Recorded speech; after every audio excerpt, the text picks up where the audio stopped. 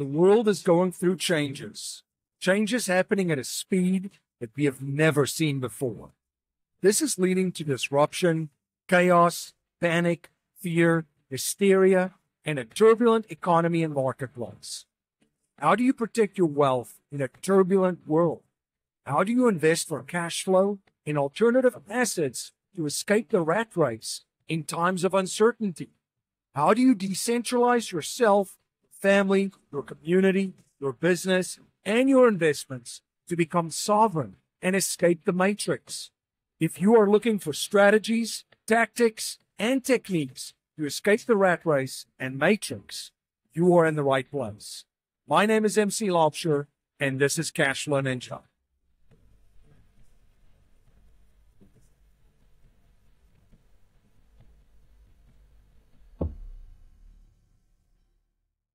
This is Cashflow Ninja. I'm MC Lobsher. Thank you so much for joining me for another episode and spending your most valuable resource, your time, once again with me. Everything Cashflow Ninja is at cashflowninja.com. We have podcasts, books, reports, webinars, and much, much more.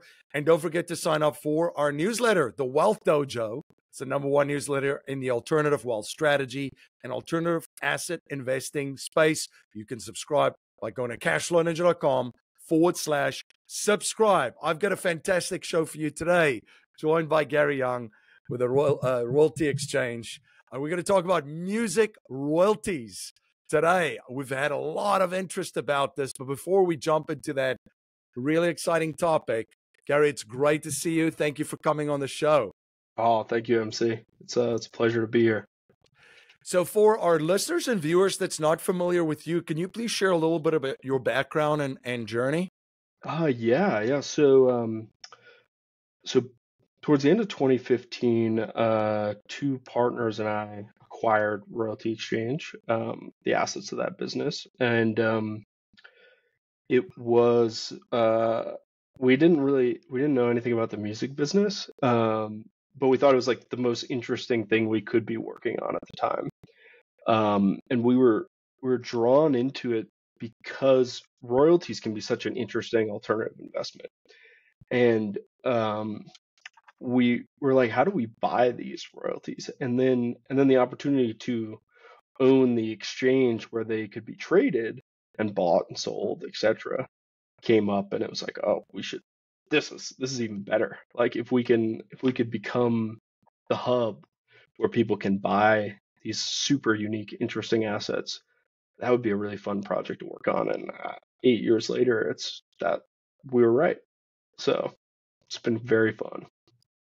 So for people, if this is their first time hearing music royalties, how does this work? How does music royalties work, and how are they available for purchase?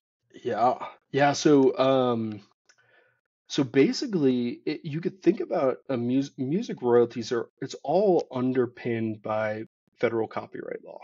So the idea is if you create something as an artist, as a songwriter, as a producer, and this is true for books, films, everything else. But basically, if someone wants to consume that music or buy that music, they pay a royalty to the people responsible for creating it. And that's how artists make their living. That's how songwriters definitely make their living. And the idea is it's kind of shifted in the last decade from a purchase to a consumption model.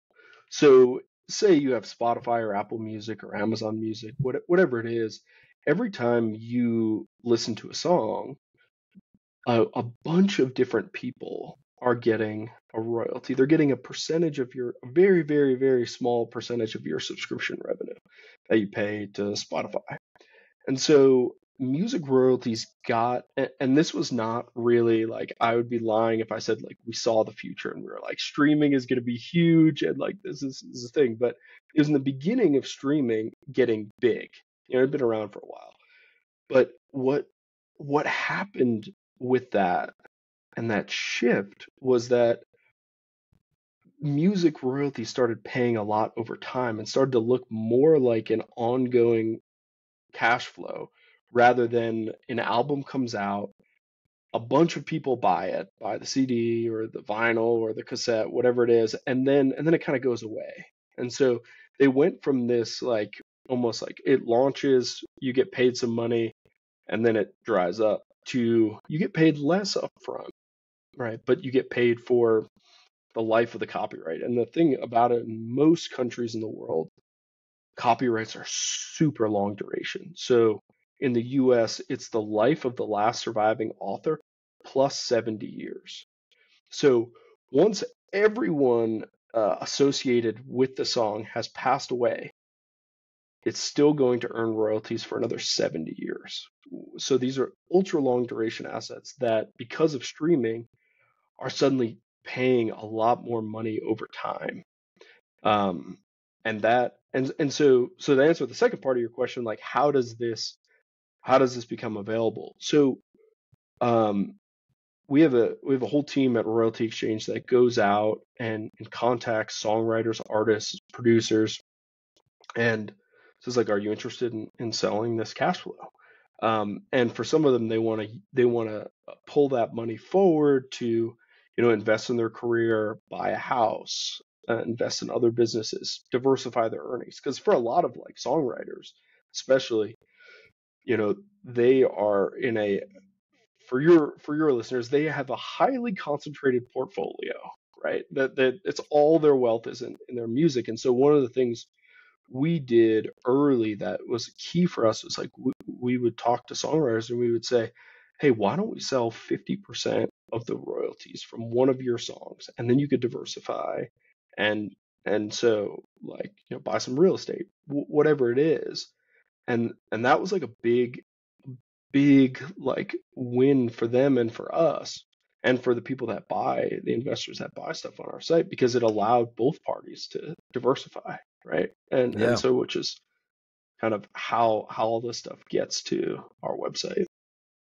That's interesting. So musicians, by the sound of it too, I mean, depending on their contracts and so forth, but especially when their earnings from the music, it sounds like, there's not a lot of liquidity, and sometimes they need some to Yep. reinvest in a new album, a tour, like they Yep. have to raise capital or buy a house, buy other real estate and so forth. So it makes sense. And then for investors, I mean, talk about a really like non-correlated asset class. Yep. If people get sad, they play music. People get happy, they play music. They want to Yep. have fun, they work out, they enjoy music. So it seems like the economy really doesn't really affect the amount of music that's being played. So this is a very unique and intriguing asset class for Yep. people to invest in, because it doesn't correlate with the financial market. No, it doesn't. And the thing too about it that I think is, we already talked about how long duration the assets are, but uh, the thing is that streaming services are such a amazing deal. It's like, okay, for between $9.99 and $14.99 a month, you can listen to any song, like 50 million songs, like in your pocket, whenever you want. There's no lag.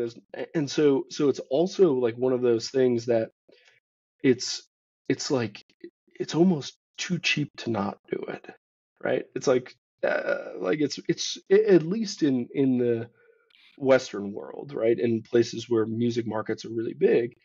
I mean, it's like so everyone has some music streaming service, even if it's just going on YouTube and listening to music, because you get paid royalties when people listen to your song on YouTube, right? So it's one of those things that it's not correlated to the broader economy because it's just pure consumption. And the other thing that's kind of interesting about it from an investment perspective is I don't want to say it's easy, because there's definitely skill involved in it, but it's comprehensible.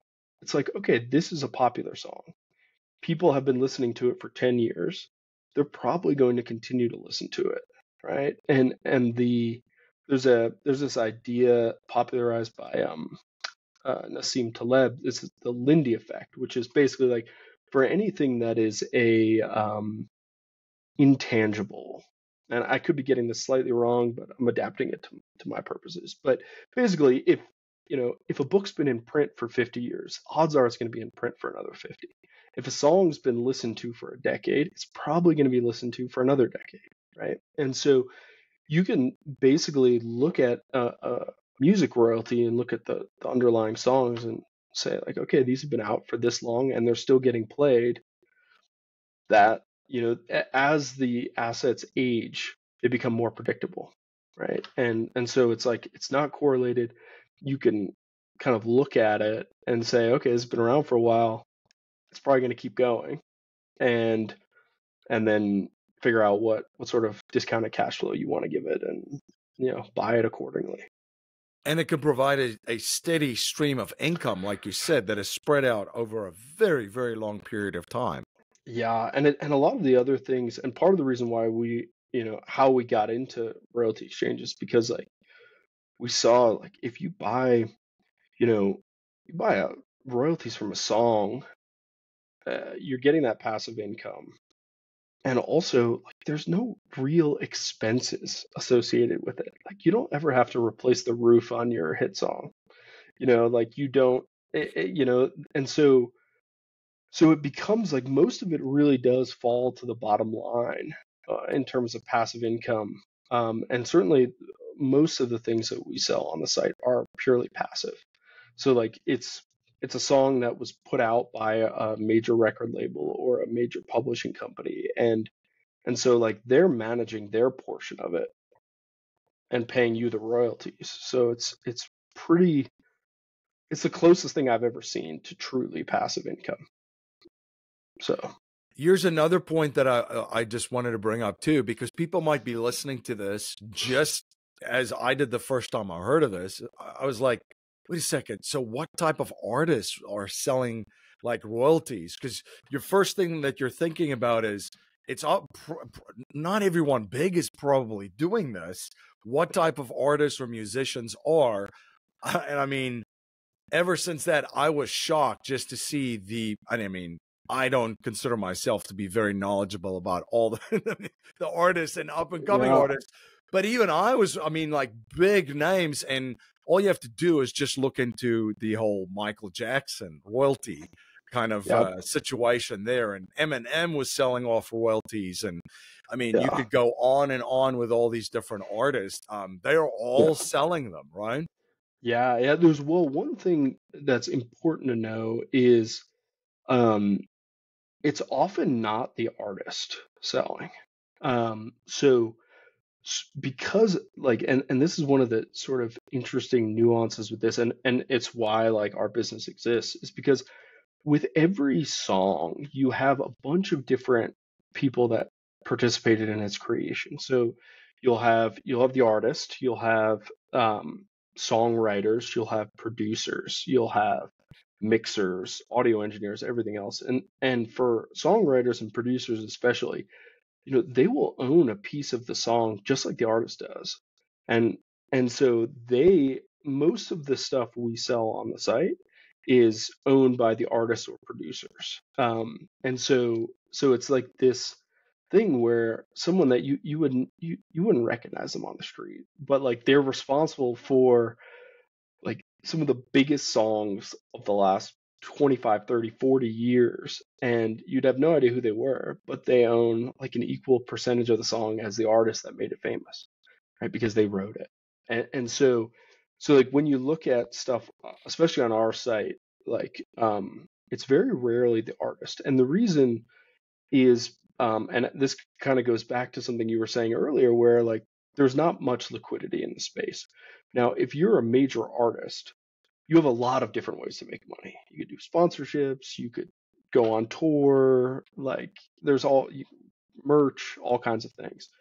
But if you're the songwriter that wrote those songs that people love, no one knows who you are. Maybe you have like, 1,200 followers on Instagram, but you own an amazing asset. And like we help people monetize that or monetize a portion of it. Right. And so that's sort of like the nexus that we exist in, where you have these songs that are massive hits, billions of streams, like everyone has heard this song. And it's like, oh, there's a guy who wrote the beat, right? And that guy owns 10% of the song. And 10% of a massive song is very valuable. And then they come to us and they say, I want to sell some portion of my interest in it because, I want to buy some rental properties or something, right? Or do some life insurance things, stuff like that. Set themselves up and their family up for long-term prosperity. And that's kind of one of those things that we help them do. And at the same time, by helping them do that, then it becomes something that an investor from outside the music business can participate in, which is cool. It's cool to bring these two like very different groups together and help them transact in a way that is mutually profitable. Yeah, it's very, very interesting. So how does this work for someone that is not familiar? They're listening to this for the first time and they're like, this sounds pretty cool. I have to go check it out. How does it Yeah. work on the platform, and how does someone go about buying music royalties? Yeah, so basically, it's royaltyexchange.com. We've got probably right now, we've probably got 600 different assets up on the site right now, that could be bid on. And the way it works is there's a listing, and the listing outlines all of the information we have about the catalog. And here are the top songs. Here's how it's making money. Is it big on streaming? Is it playing on the radio? Is it in a movie? That sort of like those sorts of questions. And we do a write up on each catalog, and we go through all of that, and we look at how have the earnings gone over the last 5 years. Sometimes we have data going further back, but and sometimes younger songs. There's just like it came out 2 years ago, so here's the last 2 years of data, right? And then we vet everything that we put on the site. So we do pretty extensive due diligence on it. Make sure that there's clear title on it, like some pretty basic stuff to make sure that like this is what the seller claims it to be. These are the earnings. We verify that with a third party, whoever's paying the earnings. We go to them, we verify those earnings, and basically by the time you see it on our site, it's been vetted pretty extensively. And then you could create an account and bid on it. And fundamentally the way it works is there's a listing up. Sometimes the seller will set a list price, and that's kind of like the buy it now price. That's the price that if you're willing to pay that price, they will sell it to you for that today. Not all assets have a buy it now price. And so if there isn't one, or if you don't want to pay that much, you can basically place a bid and you say, I'm willing to pay you X for this stream of income. And then the seller has the option to accept, decline, or make a counteroffer. And then you can go back and forth negotiating price on the site. So that's how it works. We've tried over the last 8 years to make it as streamlined and simple as possible. But I would definitely, if you're at all interested, it's definitely would be a good idea to check out the site and just read through a dozen listings, because there's so many on there right now, and you can see, how different types of music royalties work. And we've got the ultimate guide to buying music royalties, which is maybe we put a link to it. It's free. They can come to the site and download it. It's like a 55-page ebook that goes into, at certain points, perhaps excruciating detail on how to evaluate and understand music royalties. But there wasn't anything like that out there, so we put it out, and we just came out with a new edition of it. So it's a really good place to start. Awesome. I will, for the people listening, I will put a link to it. I'll just go cashflowninja.com /music royalties. That'll point to that guide. So you can just go there. Again, cashflowninja.com /music royalties to download the ultimate guide Cool. of buying music royalties. So what happens after you've purchased it? Now you've said, okay, you've determined a price. You've funded it. It's now transferred title, I'm assuming, over to you. What does that then look like? Yeah, so basically the way it works is Royalty Exchange takes custody of the asset on your behalf. And then you create an account with our administration program, and basically then we start paying you the royalties when we receive them. And that allows us to, one, keep an eye on how the royalties are doing, and then we have a secondary market. So once you buy something, it is in most cases it is automatically relisted on our site. So because like providing liquidity to songwriters and artists and producers is great, but also like to make this because our long-term vision is that intellectual property will be as liquid as the stock or bond market, right? That's where we want to end up. And so once you buy something, it's listed again on Royalty Exchange. And so if you ever want to sell it, you could do it in a few clicks and exit the investment, right? And so basically we handle the administration. We pay you the royalties as they come in. We provide you statements, everything else, and keep an eye on it. And then if you want to sell it after you've held it for a while, you could sell it right on our site. A couple clicks. And then it's deposited monthly, the royalties into your account, or is it monthly, quarterly, annually?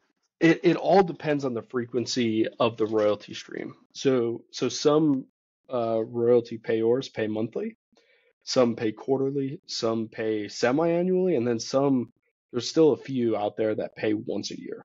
And so basically, once we receive the money, you get paid in 30 days. So it just kind of depends. And on the listing for every individual asset, we note the payment frequency. So if you wanted to only look at, music royalties that pay every month, you could kind of filter and sort on that and see those. Or if it doesn't matter to you, then it's all based on whenever we receive money, we pay it out. How are these royalties taxed? Ooh, yeah, it's an interesting question. So at the beginning of this, I should say I am not a tax professional and I cannot give tax advice. This is only something I've heard, right? But fundamentally, you could do one of two things. Generally, it's like you could either straight line amortize it, amortization just being the intangible version of depreciation. You could either straight line it over 10 years, or you could do the income forecast method where you basically forecast what you think the income will be, and then that's how much amortization you get each year. So it's a pretty tax efficient setup also, because you get to depreciate the asset over 10 years, and that shields some of the royalty income from taxes. Gotcha. Not a tax professional. Talk to your accountant, but that's something that some people have done. Perfect. I always jokingly say we're not a CPA or a tax strategist, and we don't play one on the internet, right? Yep. Nor do I. How do you achieve clarity, certainty, and predictability in a world, economy, and markets that are volatile and chaotic? How do you have confidence in an environment where change and disruption is constant? Setting up infinite banking is how you establish certainty in an uncertain world, predictability in an unpredictable world. With an infinite banking policy, you have your capital warehoused outside of the Wall Street casino, where it is guaranteed never to go down in value and guaranteed to grow tax-free. You have guaranteed access to your capital, and you also will be able to access your capital tax-free to use to capitalize on opportunities as you come across them. Creating your own banking system with infinite banking can be your secret weapon to protect and grow wealth during turbulent times. You can watch a presentation and explore infinite banking options for you and your family at yourownbankingsystem.com. That's yourownbankingsystem.com. So I'm always interested. So how does this go wrong? Like, how do people, how do people lose money in a asset class such as this? Yeah. Well, there's a few things. So The first is the price you pay matters, right? And I think that, that's just true across the board, right? Then other ways this goes wrong. It's pretty rare, but from time to time, um, someone uses someone else's work without asking permission, and there's like a copyright lawsuit, where you think that you've bought someone's 25% interest, but it really turns out that they don't have that. Now we check for all this before we put it up on the site. But if someone like broadly was like, I'm just gonna go, I know a songwriter, I'm gonna buy his royalties. I would say things to watch out for. Make sure that the splits on the song have been clearly divided. So this comes up a decent amount with younger songs where people are in the studio. Someone said, "Oh, I own 25%," and it turns out that there was no paperwork to substantiate that claim. So it can go wrong there. With other things that can go wrong is, if you pay too much and it's a pretty young song, most of the time, like song comes out and it makes a and if it's a hit, it makes a ton of money in its first like 2 or 3 years, and then it declines pretty substantially, and then it kind of hits this base rate where this is how much it's going to make for a long time, right? And depending on the genre, sometimes that's like 6, 7 years after the song came out. Sometimes it's like 10 years after the song came out that it kind of hits this steady state where it's going to be plus or minus a couple percentage point, but it'll be pretty consistent. One of the risks is if you purchase a young song and pay a high multiple of cash flow on it, and then it declines a lot, then it could be something that it's like, oh, this is, I thought like paying 10 times cash flow for a song that came out 2 years ago it's gonna hurt. It's gonna hurt. So they can go wrong that way.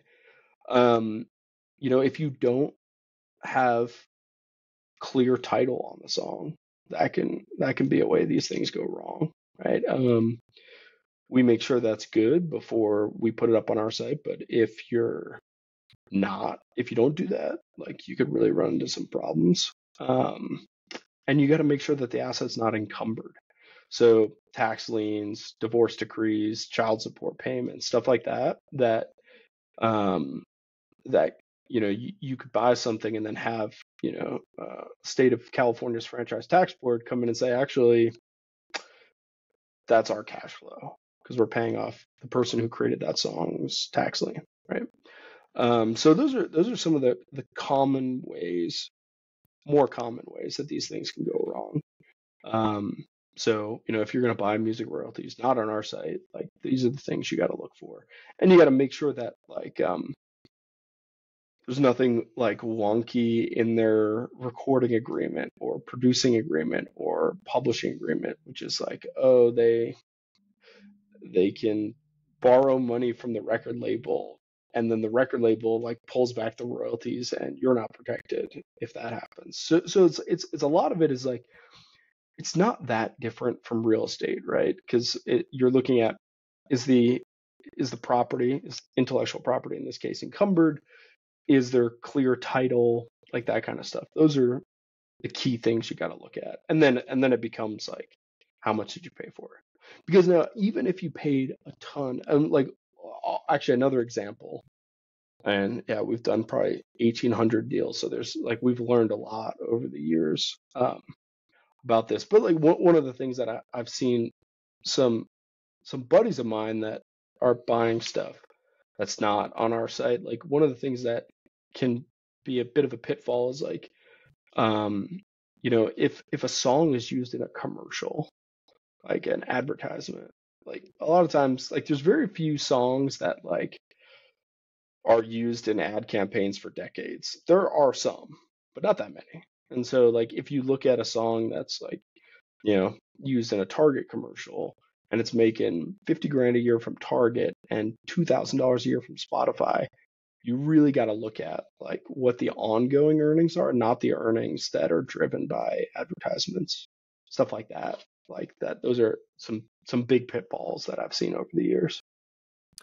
In that example, one of the things that you mentioned, if somebody pays 10 times cash flow, which that was going to be one of my questions, what's like a general rule of thumb of what, and I know it's going to be different in each situation. Yeah. If it's a sought after song and so forth, but maybe if you can elaborate on that. But just to finish that point on overpaying because something was in an ad, that example, $50,000 a year in an ad, 2,000 on Spotify, so 52,000 times 10 now for 520,000. All of a sudden it's not in the ad anymore.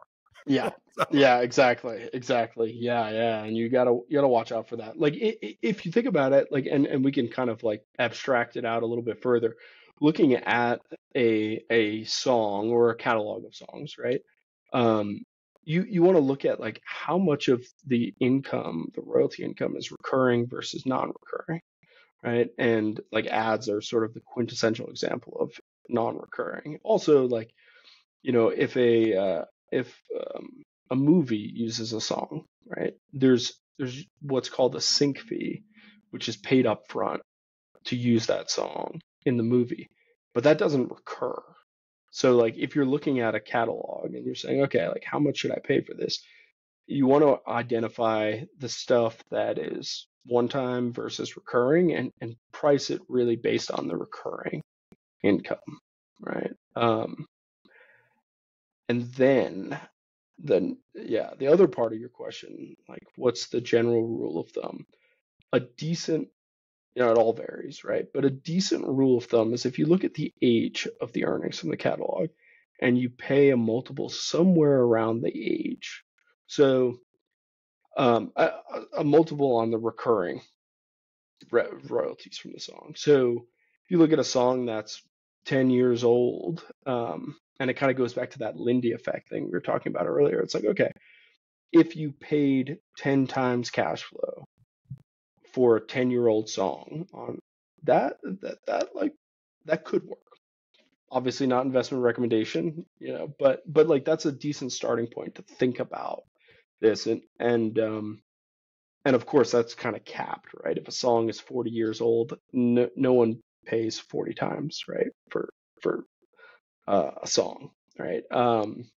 But yeah, so I would look at that, and I think like if we look at because we administer the royalties that we sell on our site, like we have a ton of data on how assets have performed, and like on average, the average deal purchased on our site over the last 5 years has made like 13.5% cash on cash annually, which is a pretty good return, right? yeah.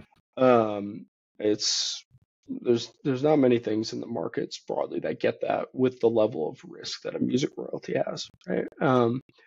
And so if you look at that and think about each catalog you're analyzing, looking at the age, looking at the sources of earnings. Like if I was going to say like what are the three things to look at when you're trying to make a decision on how much to bid on a music royalty asset? And this is true like on our site, if you're going to do it out in the wild, whatever, right? I would say you want to look at how old the songs are. Older is better, right?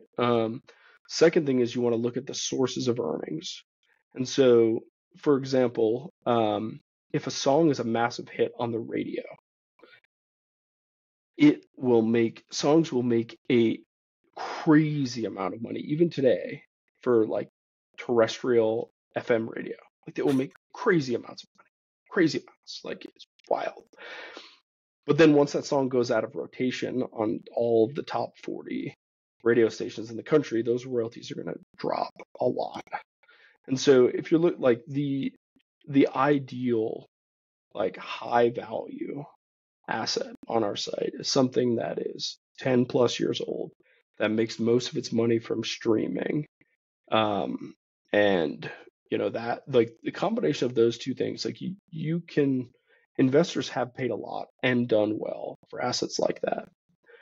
As soon as it starts to get different, like if there's a lot of non-recurring earnings, like then you have to kind of look at those and probably reduce the multiple on that stream of income, right? So if you see something that's like 50-50, if 10-year-old song, 50% of the income is non-recurring, 50% is recurring, then paying 10 times for the recurring and 2 or 3 times for the non-recurring could make sense, and it gets you to some blended multiple.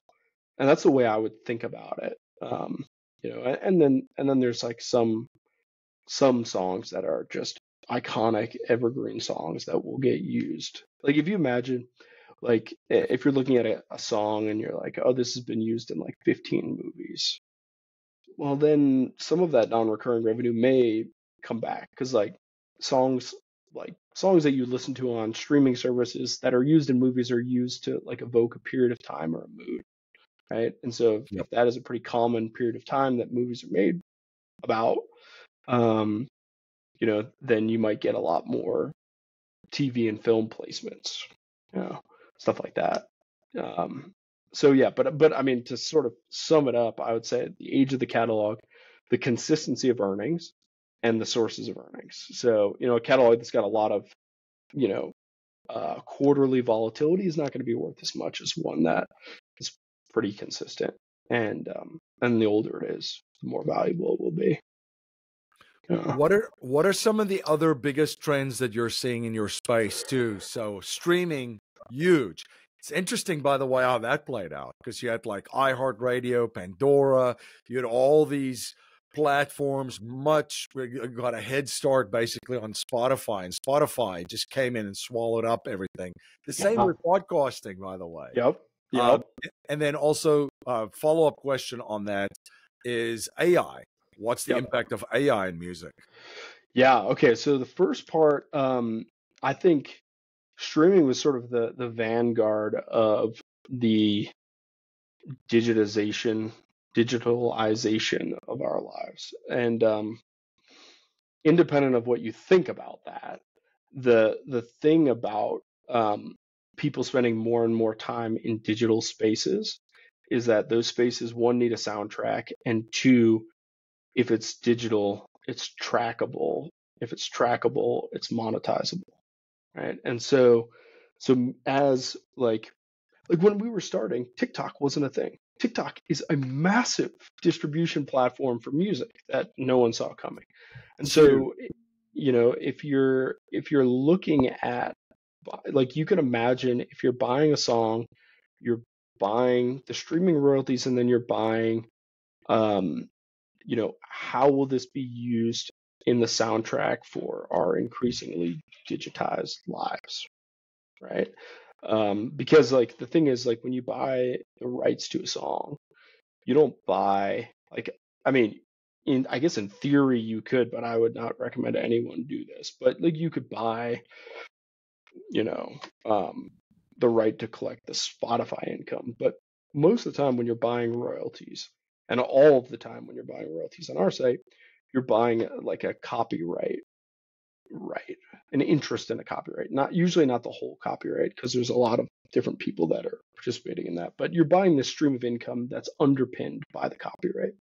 And so if someone who bought, like, and we have a lot of examples of this, someone who bought a song on our site in 2016, and then in 2021 it became like a TikTok meme song.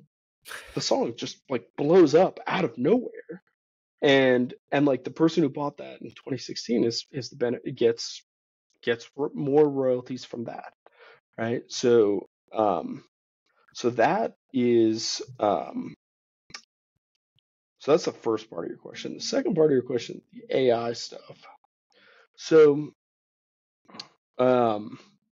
this one is it's really interesting because I think there's certain types of music that this is going to affect more than others. So like the music that is sort of like background music for film and TV, and background music for commercials, that it's not like an artist you've ever heard of, everything else, it may affect that, right? Because if you need to have like you know some chords on a guitar that sound sad. Like a computer can do that. It won't be as good, and it's not as good now as a human composer, but like I don't know, budget stuff like that for a project, maybe that'll be the effect. What in terms of like artists, there's like a lot of people going after like um, the sort of the prize of like creating the first digital artist, and like none of them have worked. And there's this thing, and the idea comes from robotics. It's like the uncanny valley, right? Which is this idea that something that is really close to a human, but not quite a human, we view that with like humans, like biologically, um, view that with like a more distrust than like a obviously robotic avatar, like right. And so whether or not like AI music can cross that uncanny valley and gain enough traction, um, is still like you know, remains to be seen. And like the other thing that's kind of interesting, like I remember hearing a pitch for a AI artist a few years ago. It's like it's AI, it can't be canceled. And then like 6 months later, the AI artist got canceled, which is crazy, right? Like just like, you know, and so I don't know like whatever you think about that entire thing and whether or not that sort of cancel culture is going to continue. It's a lot easier to just turn off an AI artist than it is to turn off a real artist. Um, what I what I think will happen in terms of the music industry, though, is I think like a lot of things, I think AI tools will enable more music to be created. I don't think there'll be like a replacement of that, because it, you know, um, there's just something that is deeply human about the creation of music that I don't know that will be replaced anytime soon, right? But like I can definitely see different AI tools. Like if a producer is trying to decide like between 10 different beats or is trying to generate 100 beats and just sit there and listen to what the computer did and then kind of modify it, stuff like that. That that is that is a future that's happening now, right? The last thing I'm going to say on this, because I've given you a bunch of different like sort of like kind of in the waffly answers, because I to be honest, I don't think anyone knows, right? And I think anyone that says they definitely know is full of shit. But the um the last thing on it that I think is out there, and I have no inside information on this at all, but the record labels and music publishers know, or at least strongly suspect, that their music that they own the rights to has been used to train lots of AI models. And if the last 20 years of history is any guide, they will get very, very litigious. And so what may happen is like, and this is like, this seems very plausible to me, that a new royalty right will be created that is paid by the generative AI companies to everyone who owns music rights to use to train their model. And it'll be like an ongoing royalty. So it may be it may be kind of a weird boon to people that own these rights because they may end up getting paid for people using that info to create generative AIs to make music. So super long-winded answer, but it's hard to No, I say. I appreciate Yeah. it. Yeah, because I mean, Yeah. music is part of it's part of the human spirit, right? The human Yep. soul. So it's always going to come from from humans as much as they try. Is how I would look at it. It's one of those things that's it's part of who we are. It's Yep. how we share. You know, it's sitting around a fire and talking, storytelling, and music, and Yep. sharing experiences is part of the human experience. It is. It is. Yeah. Well, and I think too, I mean, that is fundamental. It could have an impact on music 20 years from now, because the other thing that is important to think about when you're, and this kind of comes back to the valuation piece, but like most people like stop listening to new music like between the age of 27 and 35, right? And like there's a, and so like when you like think about um if an artist was big when, and you still listen to them, and like let's say you listen to them when you're 18, and you know it's been a while since I was 18, and I still listen to a lot of the same artists that I listened to then. And I'm not going to suddenly start listening to like random AI music because it's cheap and ubiquitous, right? Yeah. Now for like my kids, maybe they're going to be like super into AI art, like music and all that kind of stuff. But like that's, but I'm not going to, I mean, I'll listen to it enough so that I can talk to them about it and make sure it's not bad. But like, but like, I'm not going to suddenly get really into whatever crazy stuff they're into. Right? Yeah. And so there's this like you could look at sort of like the age of the population that likes a song, and look at it. Okay, well, it's got this many years left, people listening to it at Yep. the very least. So I don't know. Yeah, I have a lot of thoughts, but none of them are particularly like concrete on AI music. No, it's an interesting time we live in for sure. So, Yeah. um, one of the things that we talk about business, we talk about investing, we talk about cash flow, Yep. and music royalties, but we also talk about living and leaving a legacy. So I always ask my first time guests if they cannot pass on any money to future generations, if they could pass on three principles or values to them to build wealth and achieve happiness and success, what would they be? Um. Ooh. Well, this is a good one. Okay. Um. I would say one. Um. Take take your work or your mission seriously, but like totally don't take yourself seriously, right? Two, I would say aggressively question everything you're told, except if it's me, except if it's me telling, you know, no, no, I'm kidding. But that and sort of apply a critical view on that which you're told, and especially question the things that you're not supposed to. And then the third is like be um hmm, three, man. The third I'd say is like um don't get caught up in an identity that is that isn't grounded in like fundamental moral principles.